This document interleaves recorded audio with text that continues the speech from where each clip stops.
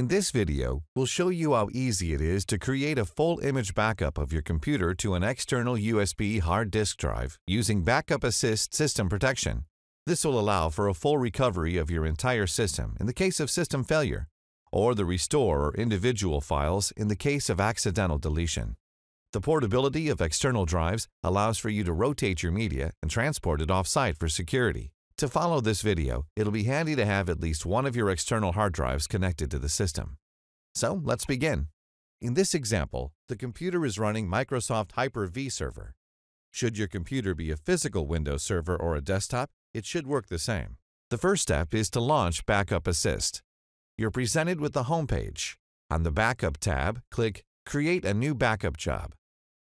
Then click System Protection button to start the System Protection wizard. This option will create an image of your system that can be used to perform a full recovery of your computer. If this is the first time you have created a job, you will be asked to provide a backup user. Why is that?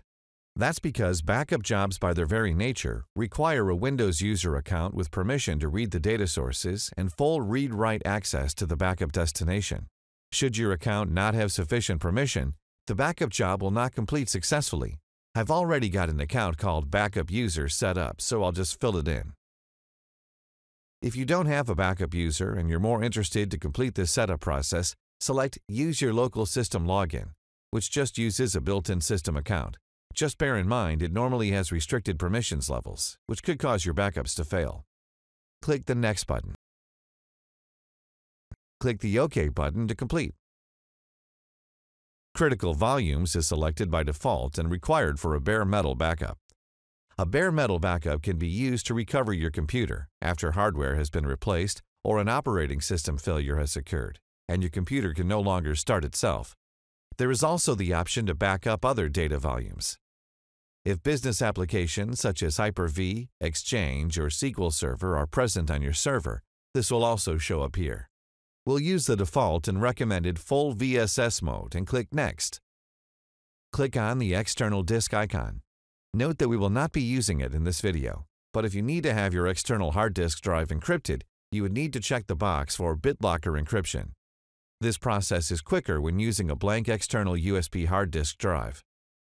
The data container option is not recommended for external drives because it was created for backup stored on network locations and RDX drive.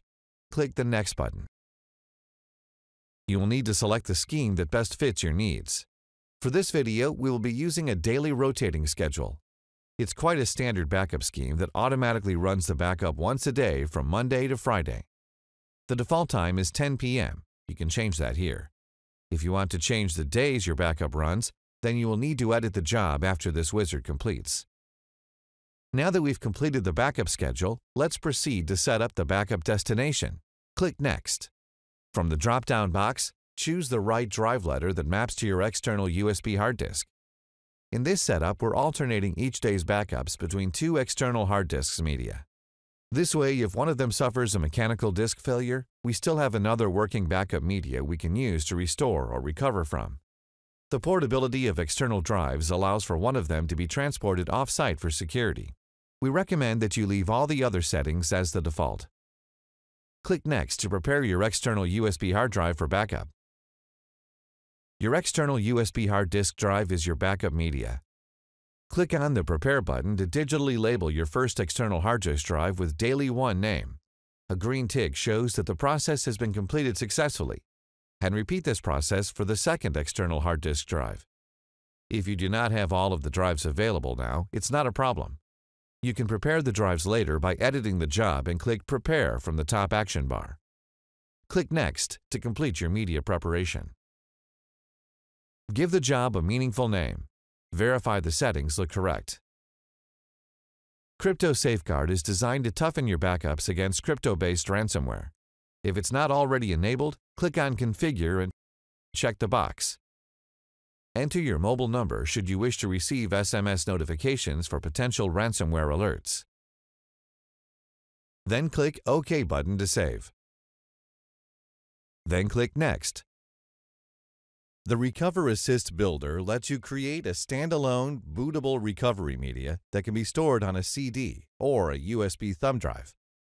This CD or thumb drive helps you start the computer system when it can no longer start itself after a hardware or an operating system failure. Once started, BackupAssist allows you to use your system protection backup to recover your computer to its last good state. You can launch it here or from the Recover tab on the left panel. Click Finish. Congratulations! You have now successfully created your system protection backup to an external USB hard drive. If you have any questions, please email support@backupassist.com or visit our online help portal. Thank you for watching a BackupAssist instructional video.